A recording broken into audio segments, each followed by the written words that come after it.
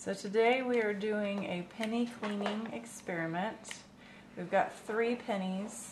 They're old pennies, before 1982, I believe.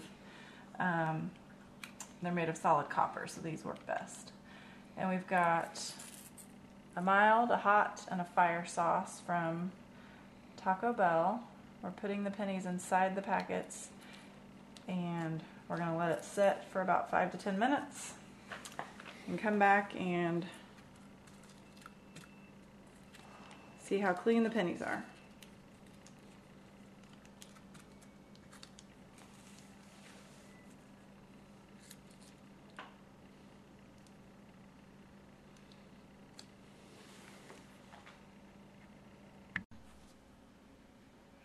Okay, so we waited 10 minutes, left the pennies in the packets, and then we rinsed them off, and as you can see, they look much different than they did before. And it appears that the mild worked the least. The ones for the hot and the fire are much shinier than the one that we put in the mild.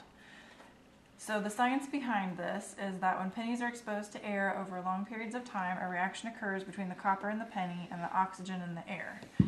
The penny turns a dull greenish-brown color, often referred to as tarnish.